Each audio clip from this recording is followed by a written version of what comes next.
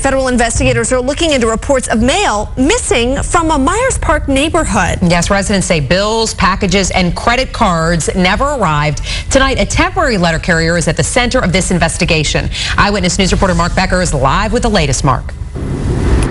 Yeah, Natalie, we just got a notification, in fact, a statement from the Postal Service here saying that they are, in fact, investigating this case, but it comes about 10 days after they were first notified about the problem that happened in the Myers Park neighborhood, and no one may be more concerned about it than the man who regularly delivers the mail there.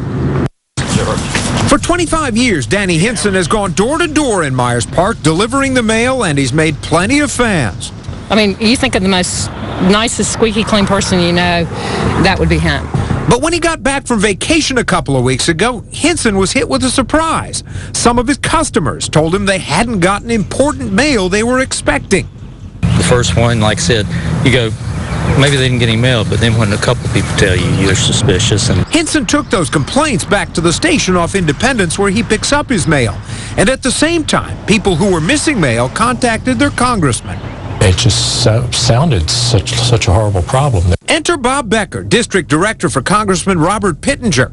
Becker says they learned that the person who'd replaced Hinson had decided to lighten his load by simply dumping some of that mail in a dumpster. Becker says they contacted the local post office and were surprised that in 10 days since, the post office hasn't told residents in Myers Park anything. People that are affected really don't know what to do, and they're kind of coming to us for answers. And after 25 years of slogging through snow and ice and pretty soon the summer heat, Danny Hinson says it's tough not to take it personally.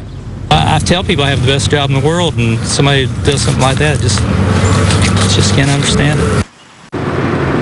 And we're told that the man who temporarily filled in for him may have also filled in on some other routes while he was with the Postal Service.